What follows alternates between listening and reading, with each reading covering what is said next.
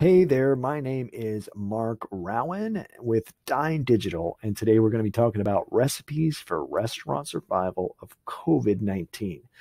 It's all anybody's talking about right now, so we wanted to join the conversation and hopefully give some helpful ideas and tips on how the restaurant industry can continue to thrive and not only just survive, but really thrive. And so we're going to talk a little bit about that. And first of all, about the chef. Okay, I'm not a chef. I am a marketer, but Dine.Digital cooks up some fantastic stuff. You just can't eat it, which is a real problem. But we do leave the actual food preparation and presentation to the pros. What we can do is help restaurants market better and in turn fill up their tables. Now, that's part of the problem right now. Tables are not open to be filled, but that's our overall goal, and that will change. So I lead the charge and I've been helping businesses get more of their out of their online presence for over 20 years. And this particular venture is new. So Dine.Digital itself, like if you go to our profiles and notice it's just brand spanking news, not a lot going on yet, but we're building up. We have been working with restaurants, and so we decided why launch right now in the midst of a virus outbreak when restaurants can't even take people in. But really, it looks to me like this is the best time to help the restaurant industry. And so ultimately, we will fill your tables so you can fill their bellies.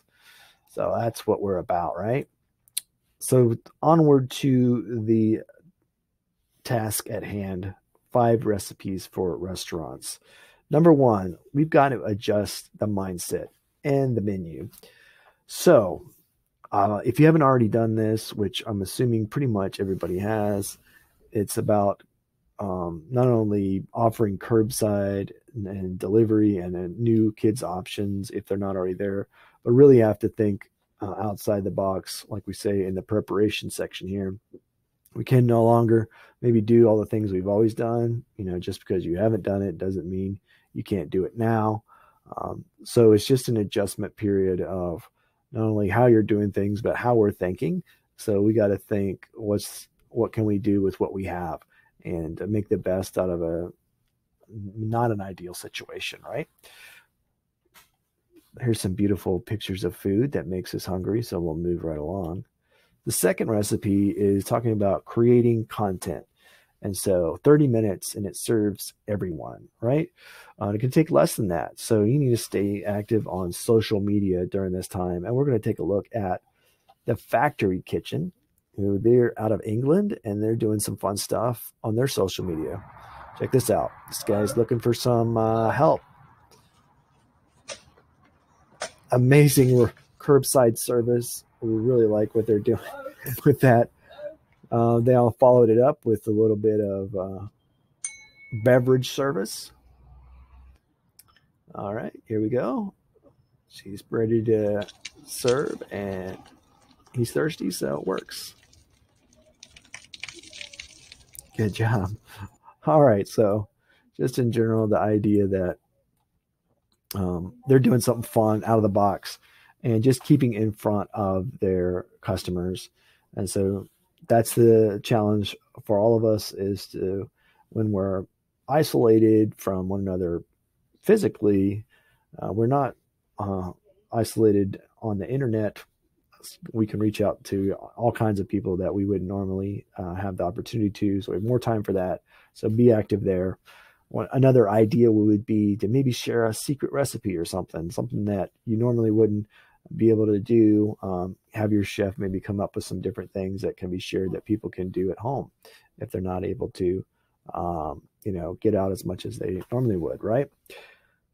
The next recipe is to introduce new products and services. So some ideas there could be you could do some online cooking classes, and you could maybe do some healthy grocery shopping tips and even a one-on-one done with you cooking. So these are things that you could monetize some of these things because you have lots of tools available to you these days through the internet. And you could set up a service for classes, for doing like consultation almost, but it's with the actual chef. So there are gonna be some people that would be up for that type of service. So think about those type of things. Your imagination is the limit here. What skills and talents you already have access to that you can leverage during this time? Because the digital world has opened up huge opportunities to reach beyond our brick and mortar, right? So we have to take advantage of that as well. Okay, we got to get our pointer back because we like to plan for the future.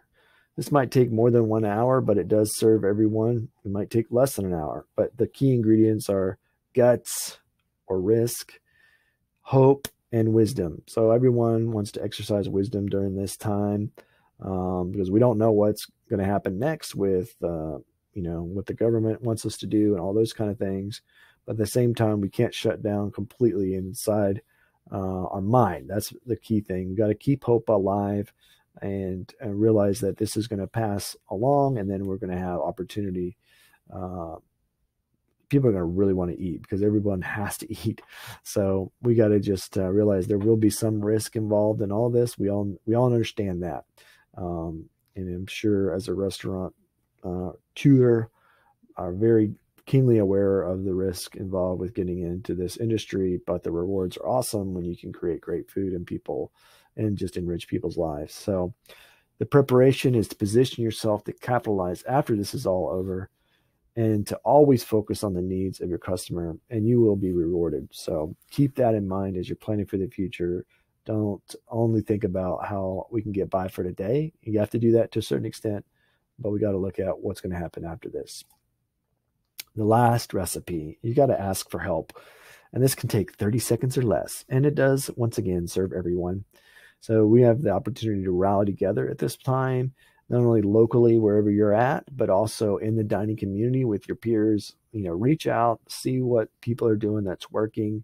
I know I've heard already that some of the interesting things, kind of talking about thinking outside the box as we did before, restaurants reaching out to the local school systems to see if they can provide some food for some of the kids that,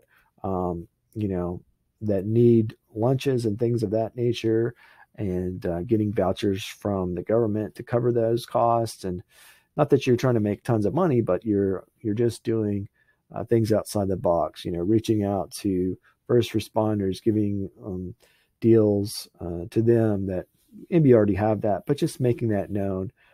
In the hospitals as well, there's some of those people are being sent home. I've heard this already, that like the in-house cafeteria are not running, and so the people in the actual hospital are maybe don't have access to food like they did before. So those are some opportunities to not only ask for help, but to give help and just position your restaurant as a pillar in the community as well.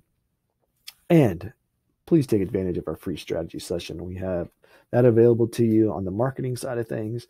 Love to talk to you and offer any advice and tips on how to continue to move forward during the COVID-19 outbreak. All right. So you can contact us through these means. Hello@Dine.Digital is our email. There's no .com. So Dine.Digital is the actual website. It's not even done yet. So if you went there, you'll just see kind of a one-page thing saying, hey, it's coming soon. And we're real fresh on all of our social media, but we felt like now's the time to take action and really try to help people in this industry to get through this and to position himself in strength as it passes by. All right, you guys have a wonderful day, and thanks for stopping by.